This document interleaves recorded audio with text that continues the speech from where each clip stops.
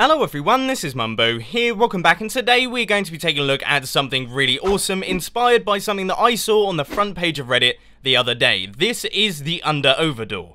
Now it's not as big as a 4x4, and it certainly isn't as fancy as a 6x6, but I can promise you that this is twice as much fun. All we have to do is hit this button here. You will see we travel across the bottom and then pop back up on the other side so we can pick up our boats and hose and have a fantastic time. Then once we're done, all you have to do is walk across this pressure plate and the wooden door acts like normal. Absolutely brilliant. Now, although this door may be fairly comical, the novelty of it might wear off just a little bit when you take a look at all of the redstone behind it. So what I'm going to do is remove all of these blocks and let's take a look at all of its wiry bits. Here is the under over door in all of its glory, and I have to admit, it is a little bit of a mess. There is tons of stuff occurring. In fact, if we hit this button here, you will see that there is redstone flashing, pistons extending and retracting, and it's all happening all at once. But one thing that I do want to run you through is a few of the circuits that I've used in this build that I personally think are really interesting. So what we have here is we've got a slime block, and when it extends and retracts, it actually pulls this block with it. So what we do is we push that block back to its original position using this piston. You'll see it happen. It's very quick, so you might not be able to catch it, but there it was.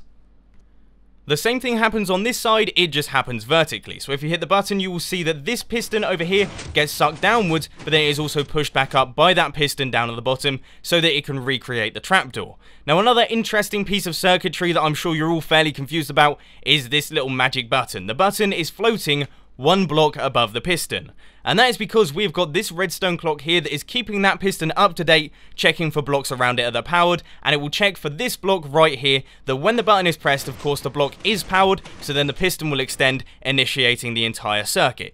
Really very cool stuff. So to start things off, you want a 5x9 area. This level here is going to be your floor, so that is 4 blocks above your ground level. And the first thing that I would suggest doing is finding the middle block on the across section and going right the way up to the surface and placing down your door. It can be wooden, it can be iron, whichever one you would prefer, but then you want to go a couple of blocks along like this and 2 blocks up like that, placing down your button. Then take down this block and place a sticky piston facing downwards with a cauldron and a water bucket on the inside. So it's a filled cauldron. That is very important, otherwise the comparator won't be able to take an output. So then what we have to do is go a couple more blocks down like this, place a comparator coming out like that, and then a block with some redstone dust on the top. Now, to finish up the magic button, you want to place a hopper on top of that redstone dust, a hopper running into it, then take out that hopper and make it so that they both connect up. Then you want to head over here, place a block up like this, coming out of there with a comparator on top, and then a half slab with some redstone dust on the top of that one. Then grab any old item and place it into the hoppers, and you will see that now your magic button should be working.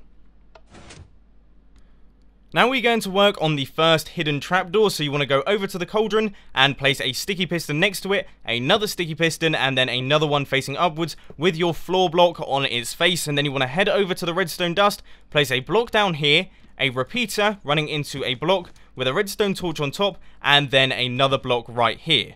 Now, what you have to do is place a block like this and a block like this one with a repeater, set it to 2 ticks running into these 2 pistons, and you should see that both of them will extend. And then you want to go underneath, place a redstone torch, block up like this, and just blocks carrying out like that with redstone dust on the top of both of these, and then a block of obsidian or some kind of immovable object down at the bottom. So now if we give it a tester, you should see that we get a working trapdoor, which is perfect. Now for a little bit of slime block action. What you want to do is place a block like this, a sticky piston here, and then a regular piston right next to that one with a slime block on the face of the sticky piston. Now you want to head over to this side, place a block with a repeater, set it to 4 ticks, running into a sticky piston with a block on top. That's going to make your monostable circuit. And then you just want to place another repeater, set to 2 ticks, running into a block, and you want to carry out these blocks all the way around like this with redstone dust just there, and then a repeater set to 3 ticks running into that piston right there. Now you want to head down here, place a couple blocks just like this with a repeater, no ticks on that one, and redstone dust up at the top, and that will create your little slime block move in action. So if you hit the button once again, you will see this is how it all works. Now we're going to start work on the opposite side. So you want to head over to your hoppers right next to this half slab here and place 2 sticky pistons and a sticky piston facing upwards with a floor block on its face. This is obviously going to make up the other side of the trapdoors. So now you want to head over to this little piece of redstone dust right here and place a piece of block and a repeater running out of that one, running into another block, redstone torch right there, a block on top of it, and then blocks running round into those pistons with a repeater set to 2 ticks running into those 2. Then you want to place a block here, 2 half slabs running along like this, and then a piece of obsidian or an immovable object. Then you want to place redstone dust on top of all of these, and that will make up the second trapdoor. The next thing that you want to be doing is going underneath this second trapdoor, placing a sticky piston facing upwards with slime block on top, and then another regular piston right next to it also facing upwards.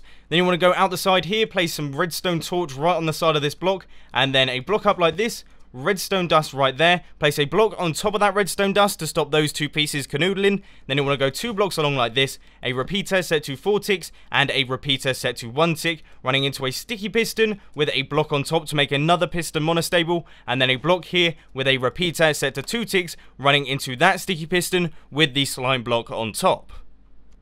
Now you want to find your way under all of this and place 2 blocks along like this running out from that block, and then they are going to be running straight into this block here with a repeater set to 3 ticks and a repeater set to 4 ticks. Then you want to come out like this, place 2 blocks with a repeater once again set to 4 ticks and some redstone dust right next to that regular piston. So now in terms of redstone, you should be good to go. So if you place a block of ice and then 2 pieces of compressed ice right there, that is all of the circuitry complete, and you've got yourself a fully functional little mechanism. One thing that I do want to say is if your computer is a little bit on the laggy side, then you might want to change this repeater down here next to the monostable circuit that goes into the vertical slime block to 2 ticks. That will mean that everything runs smoothly. So if we give it a very quick test, you should be able to see that when we hit the button, we travel along the bottom and then get pushed upwards and land on top of this block. So that is the entire under over door complete and finished. But that, unfortunately, ladies and gentlemen, is all I've got time for today. I hope that you have enjoyed today's video. If you did, please be sure to hit that like button, and if you really loved it, then make sure to subscribe. But thanks for watching, guys. This has been Mumbo, and I'm out. I'll see you later.